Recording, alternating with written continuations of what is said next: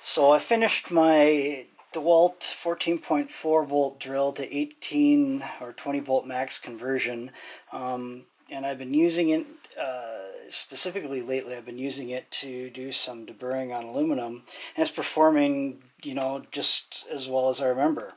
The only problem is this USB converter or USB adapter for the DeWalt batteries just is not designed to stay on the batteries. It really falls off. If you're doing something and it slides forward, it keeps falling on the floor. You can maybe see I've bounced it off the floor several times.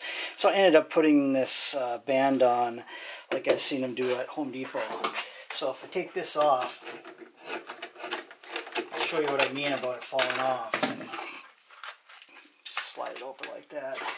But I mean, it just really is easy to slip off. This doesn't want to latch on here.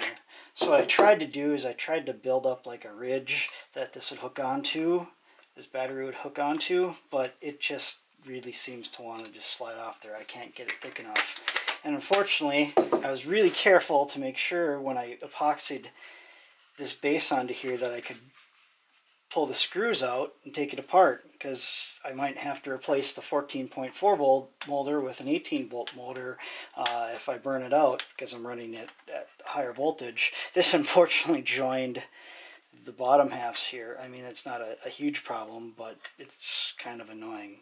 So anyway, like I said, it's been working well.